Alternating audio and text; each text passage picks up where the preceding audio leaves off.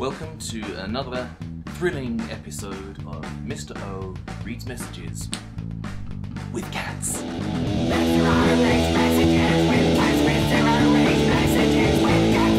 It's a rainy day. In fact, the HKO website is telling us that it is red rain, thunderstorms, mudslides. Actually, what is that one? Oh. It means special announcement of flooding in the northern New Territories. So if you're in the north part of Hong Kong, be careful. So I've got some messages, lots of lovely messages today. Let's have a look at some of these. The first one is from Ginny from the BC. She says, "Hi, how are you? I'm very well, thank you, Ginny. Do you still remember me?" Yes, Ginny, I absolutely remember you and your sister. It's been a long time since I've seen you, but I definitely remember you. The next message is from Ella Chan, who I know from the BC as well.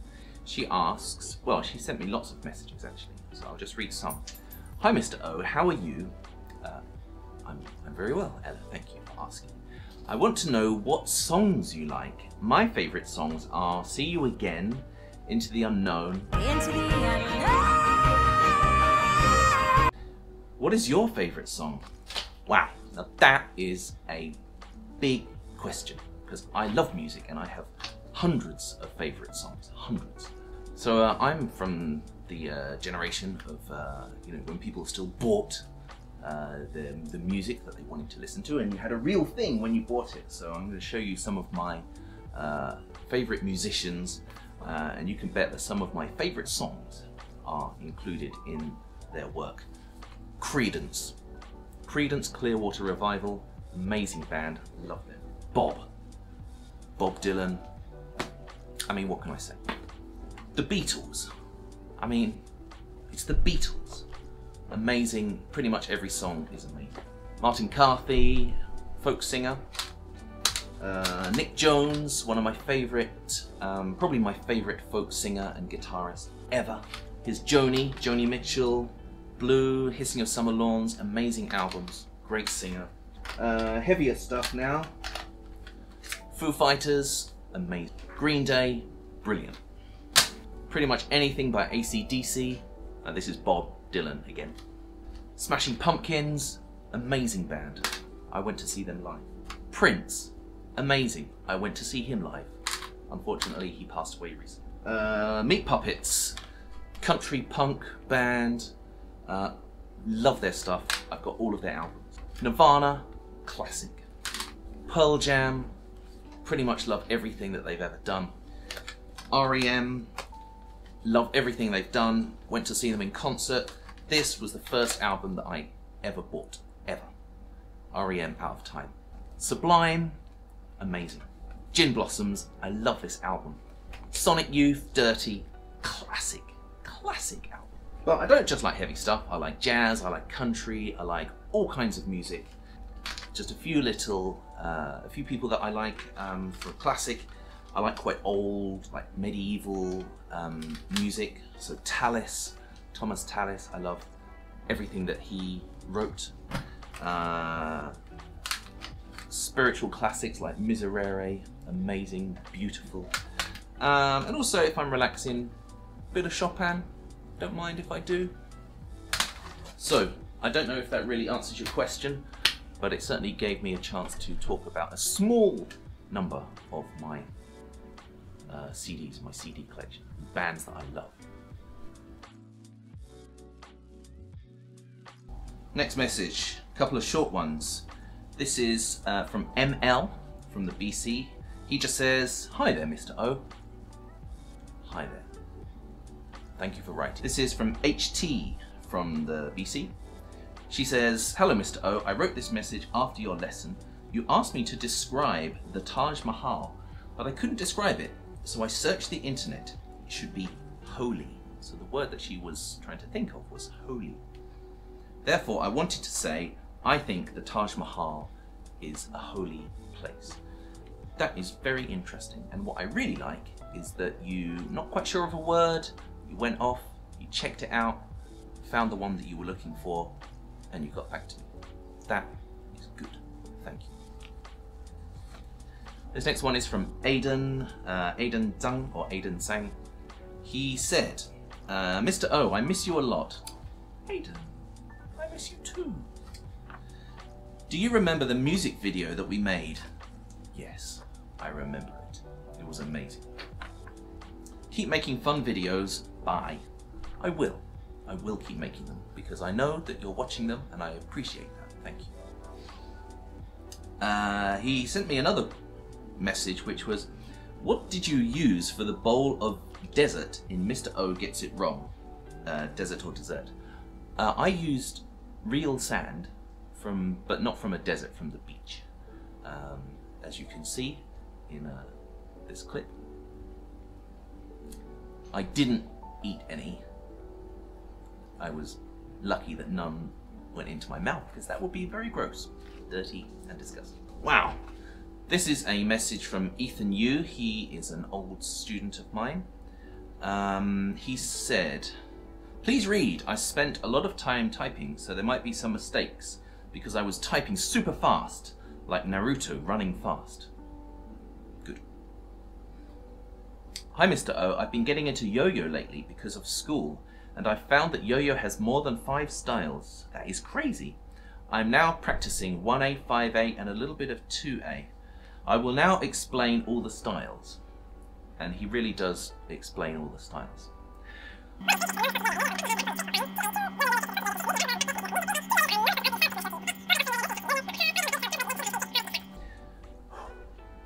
Question.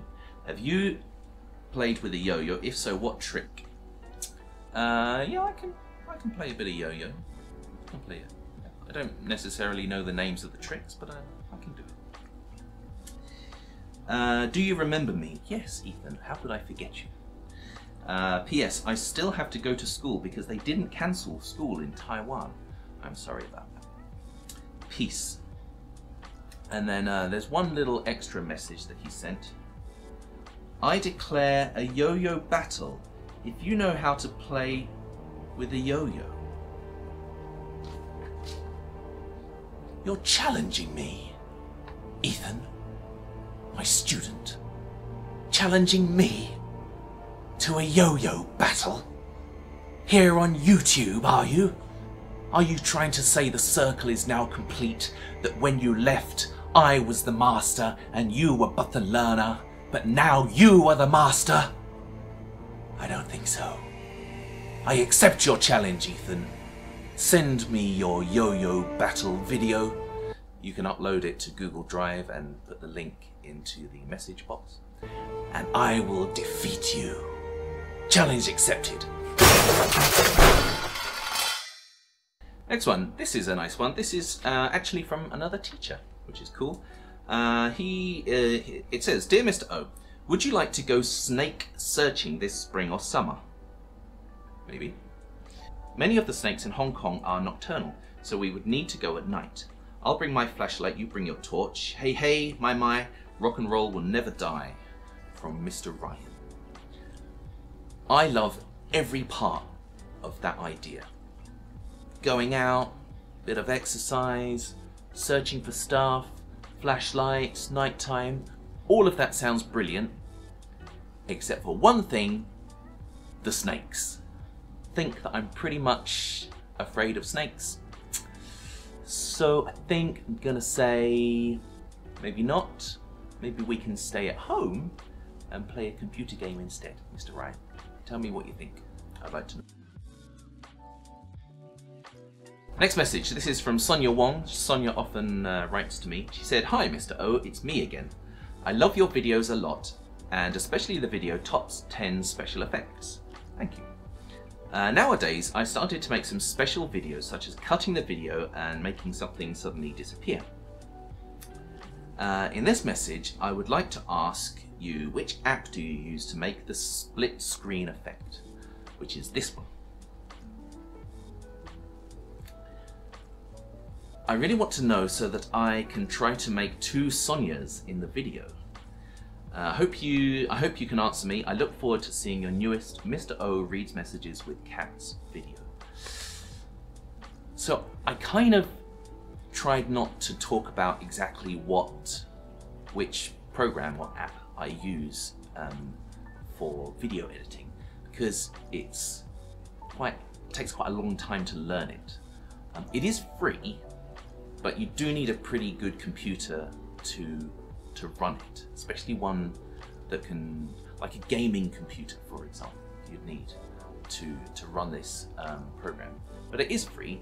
It's not easy to learn, but I don't know, Sonia, I think you're probably old enough to learn how to use it. So I will tell you, it's called DaVinci Resolve. Doing things like split screen in that is pretty easy, but it would require you really sitting down and learning it. Now, if you've got time from schoolwork to do that, then fine. Of course, anytime you use a computer, especially if you're installing a program or going on the internet, ask your parents first and ask them to help you. But yeah, if you really wanted to learn really serious video editing, that would be a very good place to start. So that's the end of the messages. I just wanted to announce a couple of things that are happening either online or in Hong Kong, or both, in the next maybe week or so. So let me do that now. You sit down. Be good. Yes, you sit and be good. So the first thing is the Young Readers Festival. Now this happens every year in Hong Kong. It's really, really good fun. They bring authors from around the world to come into schools and do talks and things like that. I've seen a lot of the talks and I've helped them. This Wednesday, Sarah Brennan is going to be showing you around the studio and how she works. Sarah Brennan made these amazing storybooks called the Chinese Calendar Tales. And they are illustrated by Harry Harrison, who, if you read the South China Morning Post at the back, he does the cartoon. If you've seen it, you will know it, because his style is very famous. I've met Sarah, I haven't met Harry, but she's really wonderful, and I really recommend, if you're free around this time, check out their little online presentation. And on Saturday, author Anna Cho and illustrator Joan Lo talk about how they created their Hong Kong stories. This is also super exciting. I don't know these authors, but it looks like really good fun. It's so exciting, I think, to meet local authors and see what they're doing and get involved a little bit, and to read stories that are written exactly for you, or about places that you know. So check that out. Link in the description, and have a look at that. So the Young Readers Festival is online this year. Normally, as I say, the authors would go to schools or there would be workshops with tickets, but because of coronavirus, we can't do that. So check out the website. All of the information is on there. And don't hesitate, because, as I say, Wednesday and Saturday, very soon. The other thing I wanted to tell you about is, I'm sure many of you know J.K. Rowling and her Harry Potter series of books. So she is releasing a new book. It's called The Ickabog, and she's actually releasing it for free on her website, which is super, super exciting. Okay, so this is a book that she wrote when she was quite a long time ago, when her children were small, and she wrote this book and put it upstairs and in a box and forgot about it, and now she's found it again and she's releasing it, and all of the money from this book will go to help with I think charities related to the coronavirus. So that's great. Okay, so it's a fun book, you can read it for free, that's already great. The even better thing is she's got an illustration competition going on, drawing pictures for the book, so that when it's actually published, then you will be able to include your picture.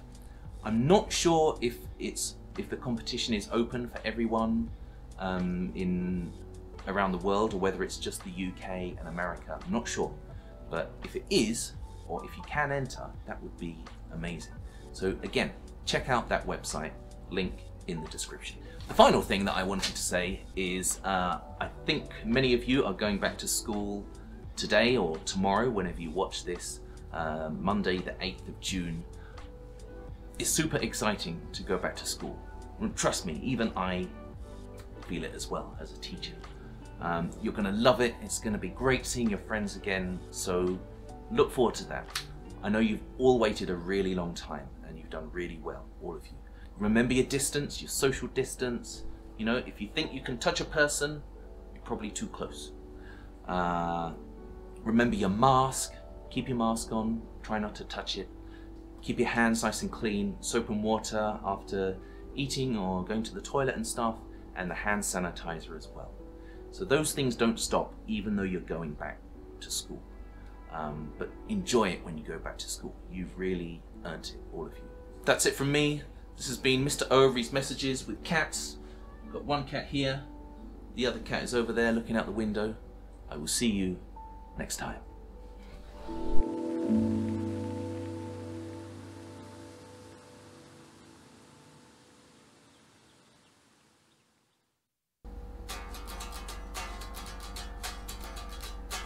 It's not plugged in. It doesn't really make any sound, so don't worry.